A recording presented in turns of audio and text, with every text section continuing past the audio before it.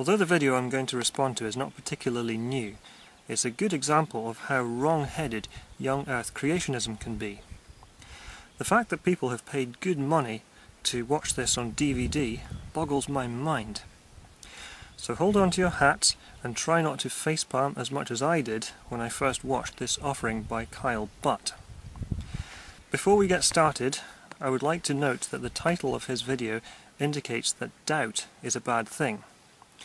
I would like to point out that false certainty is a lot worse. Anyhow, take it away, Mr. Butt. When Adam was 2 seconds old, how old did Adam look?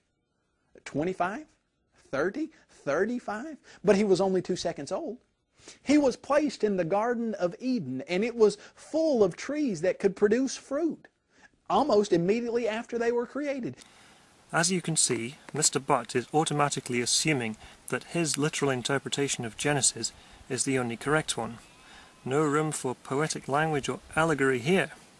If you had the opportunity to cut down a tree in the Garden of Eden, assuming, of course, that there really was a literal Garden of Eden, and you counted the rings of that tree, how many rings would that tree have? 100? 200? 300? Who knows? But that tree would most likely look much older than 2 seconds old or 3 days old. How old would that tree be? Oh, that tree would be 3 days old, but it would look much older. So in order to be a young Earth creationist, we need to assume that once upon a time mature trees were literally magically poofed into existence, rather than the understanding that we currently have that trees only ever grow from seeds or cuttings. There is an idea called the idea of apparent age.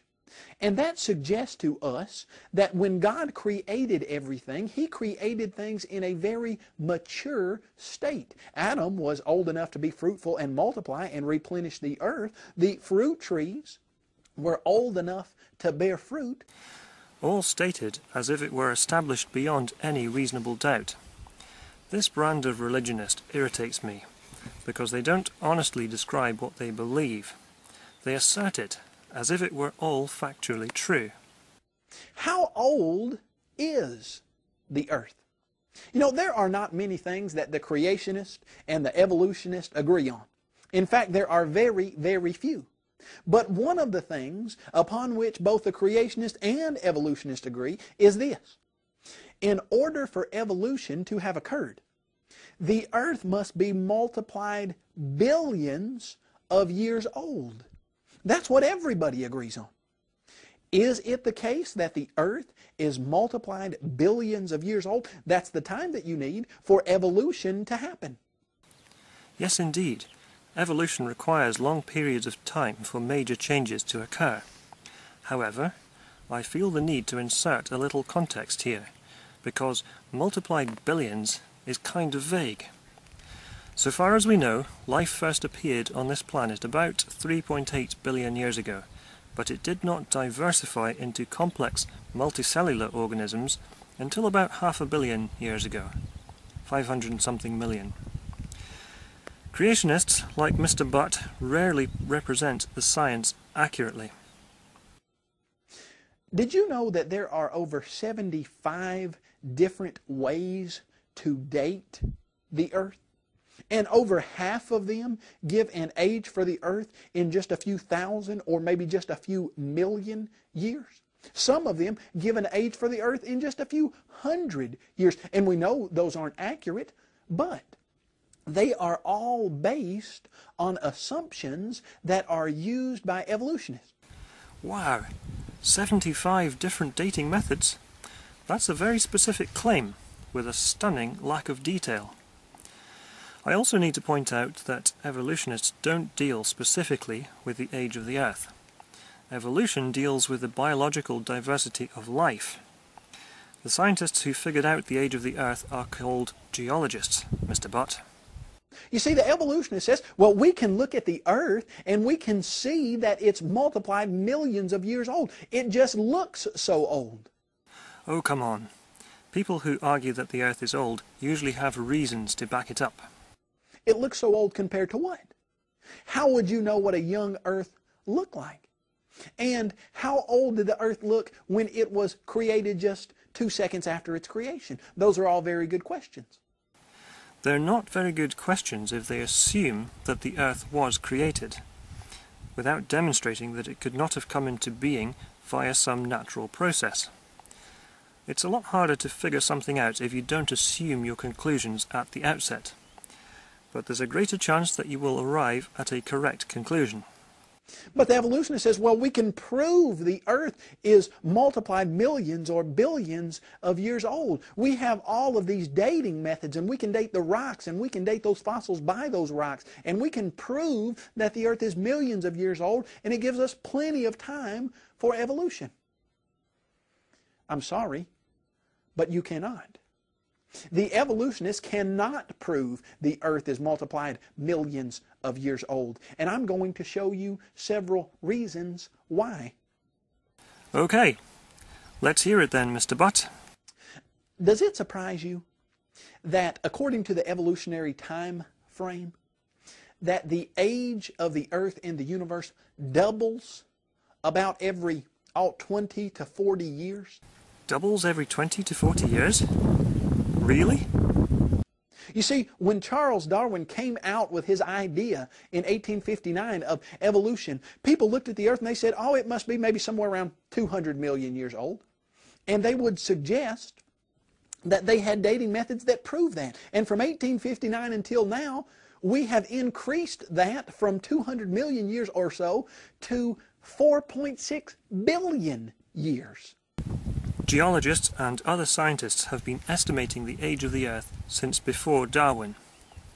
As technology has improved, so has the accuracy of the age estimates. And all along the way, evolutionists have said, well, we've got a dating method that proves this number, and we've got a dating method that proves that number, and now we've got a dating method that proves 4.6 billion, supposedly. When it doubles to 9.2 billion, are we going to have dating methods that supposedly prove that the earth is 9.2 billion years old? Oh, I'm sure there will be some. This is ridiculous. Scientists have known that the earth is about 4.6 billion years old since the 1950s. That's 60 years between you and me, Mr. Butt. But... Yes? But... Yes? But... Get on with it. But... what will that say about all the dating methods that they have suggested that prove the other dates? Well, it would suggest that all of those were false dating methods. Not necessarily. Scientific dating methods give estimates which usually indicate a minimum or maximum age. For example, dendrochronologists who study tree growth rings have an unbroken record which demonstrates that trees have been doing their thing for at least 11,000 years. That's 5,000 years older than Mr. Butt thinks the Earth and the entire universe is. And that's what I think we can show in this particular lesson. Like I said, 75 different ways to date the Earth, many of them giving us a young age for the Earth. The unanswered question here is whether all of these unspecified dating methods would withstand scientific scrutiny. Let's just look at one of those ideas. Henry Morris from the Creation Research Institute, or the Institute for Creation Research, ICR, has suggested to us an idea known as population statistics.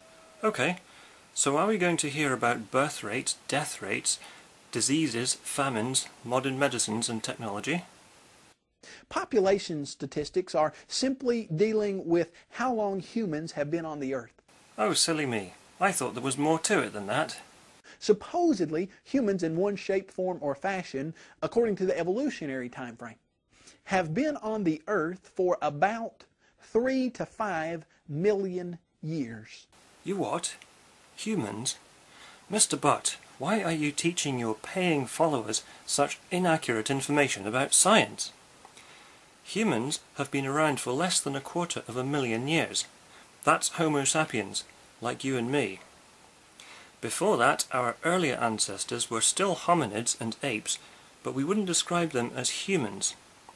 We share a common ancestor with our closest living relatives of a different species, the chimpanzees, about 6 or 7 million years ago. This relationship was figured out in Darwin's time, many decades before anyone knew what a gene was. Since then, the study of genetics has confirmed the reality of that hypothesis, that we really are distant cousins. Now, we're going to be very conservative, and we're going to say that humans have been on the earth only for about 1 million years, according to the evolutionary time frame.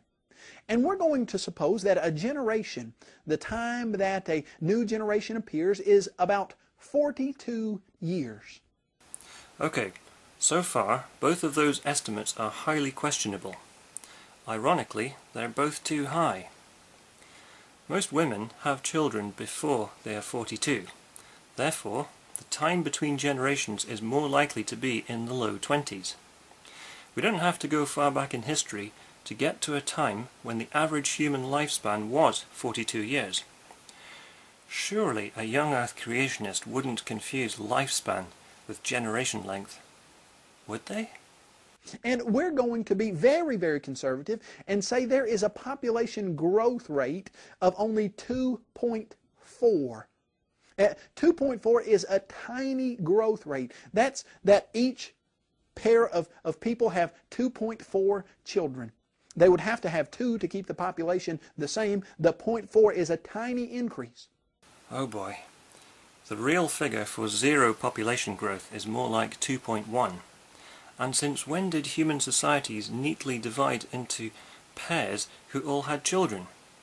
What about all those who didn't or couldn't reproduce? But hey, let's see where this is going. Do you know that if people had been on the earth for just 1 million years, with a generation being 42 years and a growth rate of 2.4%, or 2.4 children, that now, even counting wars and famines and plagues and pestilences, there would be 1 times 10 to the 5,000th people in the universe, on the earth rather.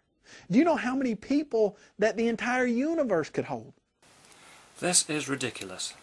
Who, apart from young Earth creationists who like to erect straw men, is proposing that human population growth rates have remained the same, even within recorded history?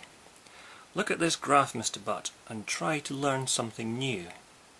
The entire universe, at 20 billion light years estimation, could only hold 1 times 10 to the 100 people if you packed a person in every single part of the universe.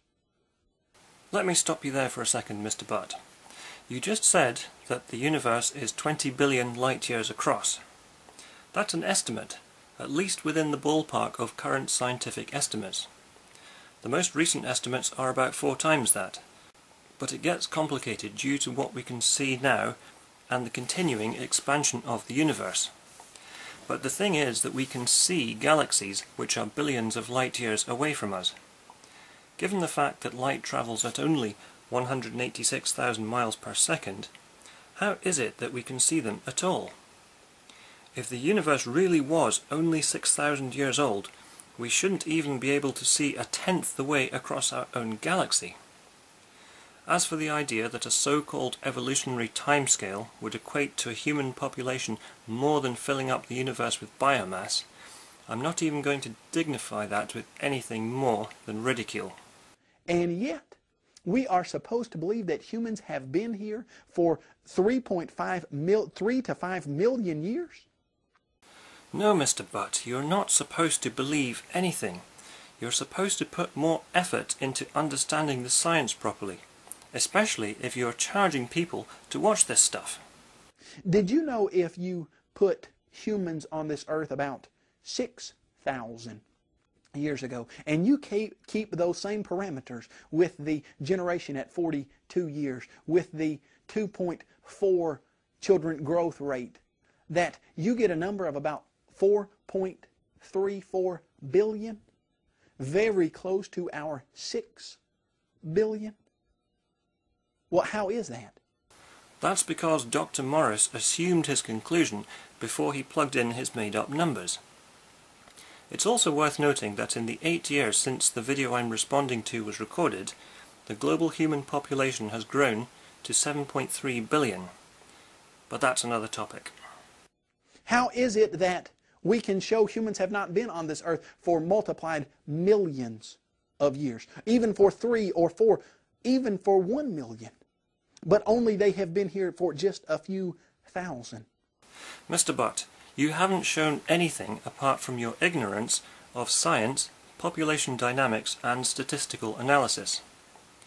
I hope that there are young Earth creationists watching this. If you are one, you need to know that this guy, and others like him, are selling you a bunch of crap, to put it politely. For the record, I'm not making an argument for atheism. I'm promoting scientific literacy. Don't let snake oil salesmen persuade you that evolution and atheism are the same thing.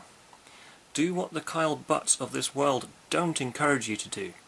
Research widely and fact-check the claims being made, including anything you hear from me.